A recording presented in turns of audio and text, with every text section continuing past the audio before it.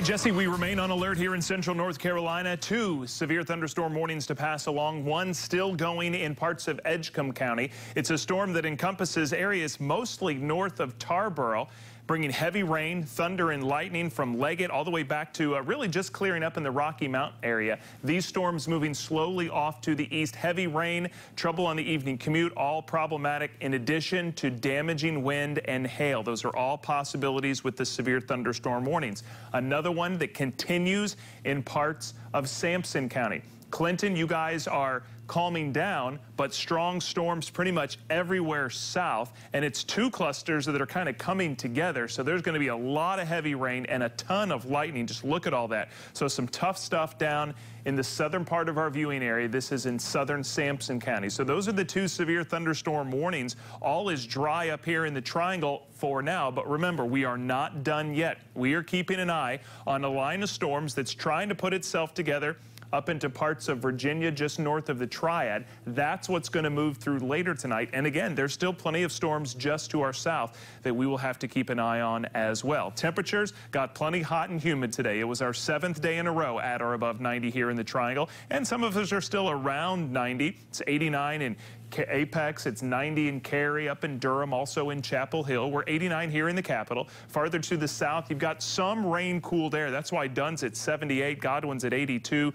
Fayetteville, you had some storms earlier. The Woodpeckers are back at home playing ball tonight. We'll see if they get their game in, but it's still very humid outside. That is going to change as we head into the weekend. I'll show you why in just a second. But again, for tonight, it's not going to rain all night at your house, but more storms will be passing through for a lot of us, so we'll keep the rain chances elevated through late tonight, even to a few hours just past midnight. And then the atmosphere relaxes a little. We'll stay cloudy. There still could be some regular rain tomorrow morning, but it will feel a whole lot different. That's because this cold front, we've been talking about it since last Friday. I don't know if you remember, but it's finally going to get here in the overnight hours. Not going to sweep through and drastically cool us down and clear us out, but it will drop our temperatures and humidity significantly. Remember last weekend, we were in the low 90s. Well, this weekend, I mean, you have to do a second take on this. Highs will not get out of the 70s, and there are tropics involved in one of the reasons why we are changing. If you've been following us,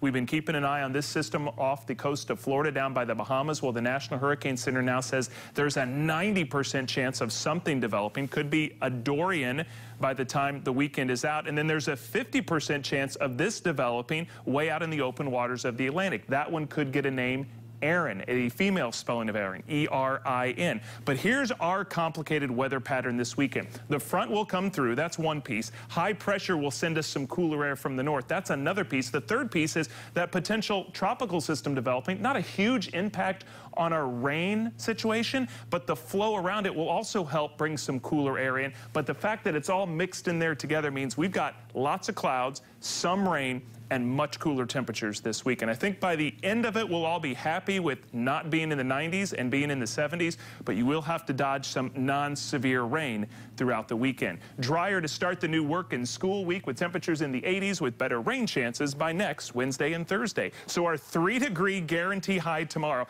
I don't believe I'm saying this, is 74. That after today's high of 92. We had forecast 91, and that means we're within 3 degrees and another $100 from us. And our friends at Allen Kelly, we're up to $2,200 for the